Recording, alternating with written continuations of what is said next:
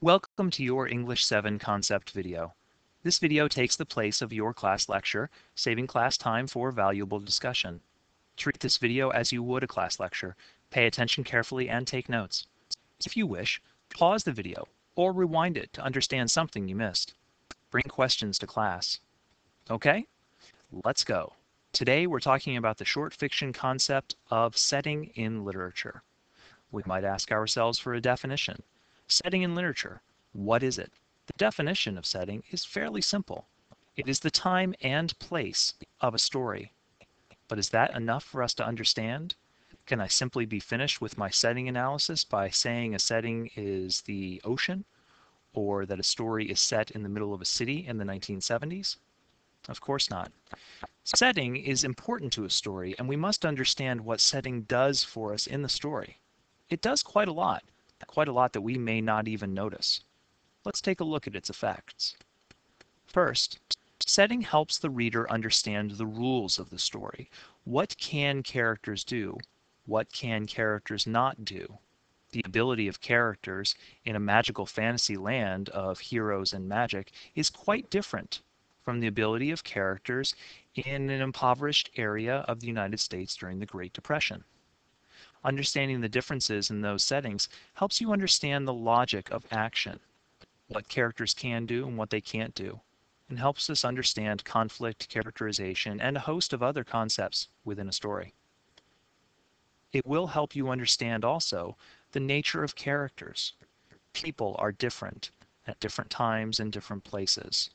Even though there is some continuity of human nature throughout the millennia, we must understand that a person is different in 2013 from how they were in 2000 BC. And understanding the difference in those times can help us understand how characters might act differently within a story. Finally, setting can create mood. This video will not discuss mood primarily as a concept. However, when you study mood, you'll learn that mood is often developed through the setting. Setting helps you understand how the story should play out. And you understand that the minute setting is established. You may not have noticed what you understood. However, an author establishing a setting has given you ground rules and logic for the story. You understand those ground rules and logic, and you proceed through the story with that understanding. So how should we analyze or understand setting such that we can decide what kind of rules and logic and messages it gives? Let's take a look at 3 levels of setting. The first level of setting is the historical level, and this is the time of the setting. So a story may take place in 500 AD. A story may take place in 1600 during the Elizabethan era in Great Britain, for instance. It may take place in 1941 in the United States at the onset of the U.S. involvement in World War II, or it could take place in ancient China. The time of the setting is vitally important and will usually be announced in some way, either directly or indirectly by the author. The next level is the physical level, the place of the setting. So, it's important not just to understand that we might be talking about the place being the United States or China, and actually that's not quite what we mean by physical setting anyway. By physical setting, we're talking about the actual physical place that characters are inhabiting immediately. Is it a room inside? Is it a field outside? Are they in the mountains? Are they in the middle of the city? Is somebody on an island? Is somebody on a space station? Is somebody in another dimension? The physical place of the setting refers to the actual concrete environment in which the characters exist and act. And of course, a complex story may present a host of different physical settings, even though it presents one historical setting. The final level of setting is the cultural level of setting. You might understand historical and physical levels of setting very quickly. Cultural level is just as important. And as you consider the cultural level of setting, you may realize that you already understand it, even though you only understand it implicitly. Culture involves a number of aspects. We might be talking about the religious views of a people. We might be talking about their political views, their views toward gender, their views toward race. We might be talking about traditions and values, the way that parents act toward children. We might be talking about their opinions on government. We could be talking about any number of issues that relate to individual people and the societies that they develop.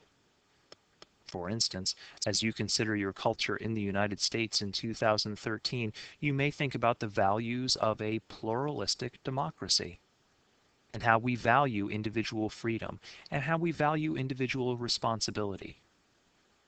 Those are part of our culture. And as you examine culture, you'll find that it's pretty complex. Every setting implies culture.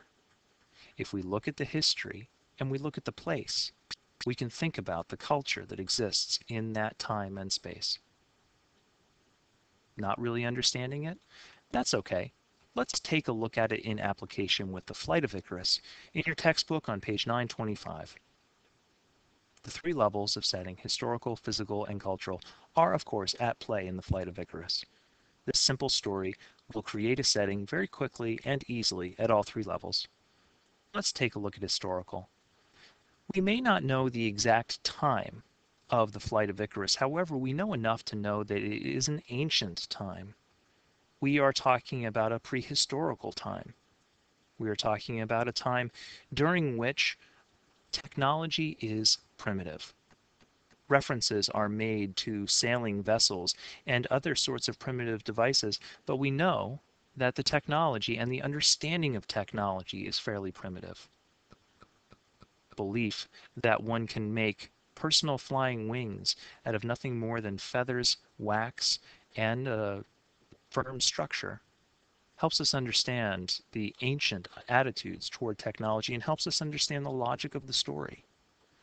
We understand that these ancient peoples may not have taken into account the scientific discoveries later associated with such technology. It helps us understand how Daedalus can do what he does, and helps us understand the ancient world that presented that story. Then, let's look at the physical setting. We know that the Flight of Icarus takes place on an island. However, we also know that that island is situated in the ocean, and both come into play very importantly. Thinking about Icarus and Daedalus acting on an island in the ocean reminds us that they are not in a city. They are not in a man-made structure. This is a setting prey to natural forces. They are in the midst of nature. And that can be, as we know from the story, very dangerous. But sometimes that can be a setting full of beauty. And in equal measure, we will see the setting being beautiful and dangerous. And that helps us understand some messages about the story, about the beauty of flight and the danger of flight, because it is situated in a natural setting. And of course, that natural setting is not controllable by humans. This helps us understand also Daedalus's commands to his son that Icarus ignores. A lot of what goes on in the Flight of Icarus is dictated by that physical setting. Finally, let's think about the culture of the setting. This may be a little bit difficult for you to understand at first, especially if you're not a student of ancient Greek culture. You may know something about ancient Greek culture or not, but the story does announce that we are talking about a kingdom. We are not talking about a democracy. We are talking about a society that is structured around one ruler who rules completely, who makes laws and issues judgments based upon his own personal opinion and decisions, and nothing more. This leads to repressive laws. King Minos imprisons Daedalus simply for vengeance sake.